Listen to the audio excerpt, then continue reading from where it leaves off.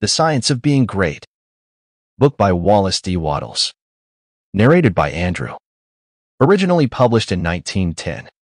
This is a great audiobook production created for research, study, and discussion purposes. Chapter 12. Hurry and Habit. No doubt you have many problems, domestic, social, physical, and financial, which seem to you to be pressing for instant solution. You have debts that must be paid, or other obligations that must be met. You are unhappily or inharmoniously placed and feel that something must be done at once. Do not get into a hurry and act from superficial impulses. You can trust God for the solution of all your personal riddles. There is no hurry. There is only God, and all is well with the world. There is an invincible power in you, and the same power is in the things you want. It is bringing them to you and bringing you to them. This is a thought that you must grasp and hold continuously, that the same intelligence that is in you is in the things you desire. They are impelled toward you as strongly and decidedly as your desire impels you toward them.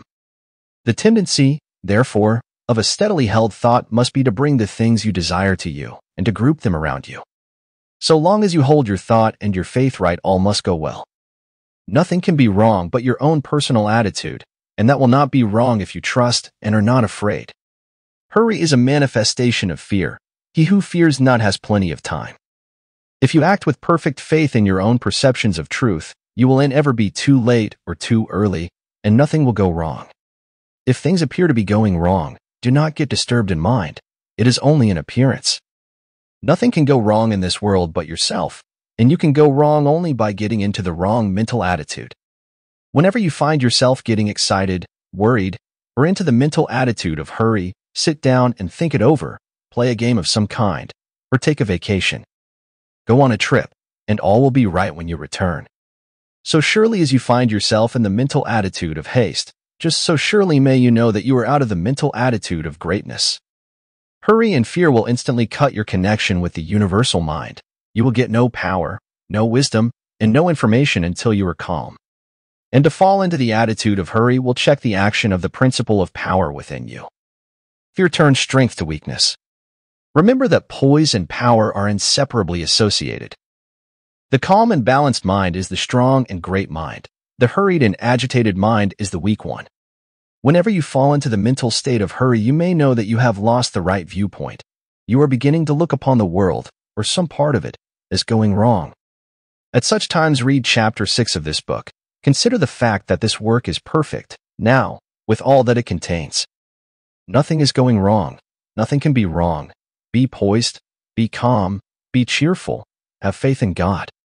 Next, as to habit, it is probable that your greatest difficulty will be to overcome your old habitual ways of thought and to form new habits.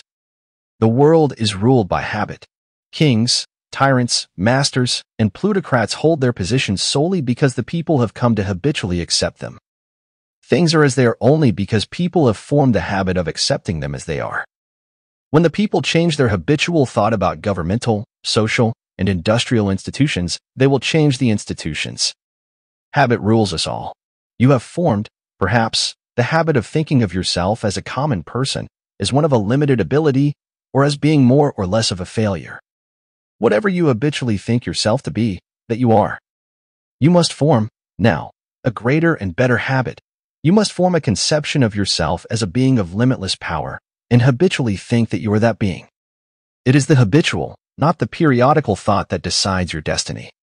It will avail you nothing to sit apart for a few moments several times a day to affirm that you are great, if during all the balance of the day, while you are about your regular vocation, you think of yourself as not great.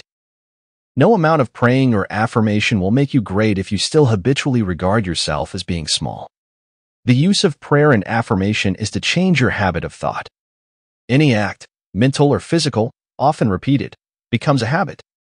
The purpose of mental exercises is to repeat certain thoughts over and over until the thinking of those thoughts becomes constant and habitual.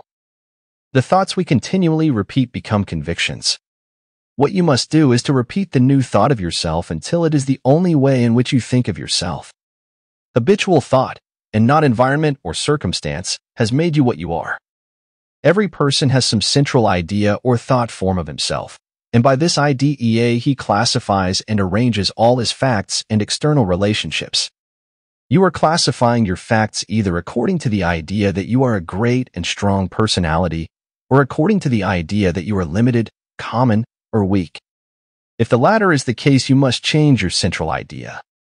Get a new mental picture of yourself. Do not try to become great by repeating mere strings of words or superficial formulas, but repeat over and over the thought of your own power and ability until you classify external facts and decide your place everywhere by this idea. In another chapter will be found an illustrative mental exercise and further directions on this point. For more audiobook like this, hit the subscribe button and click on the notification bell so you get notified when we post a new audiobook. Thanks for listening.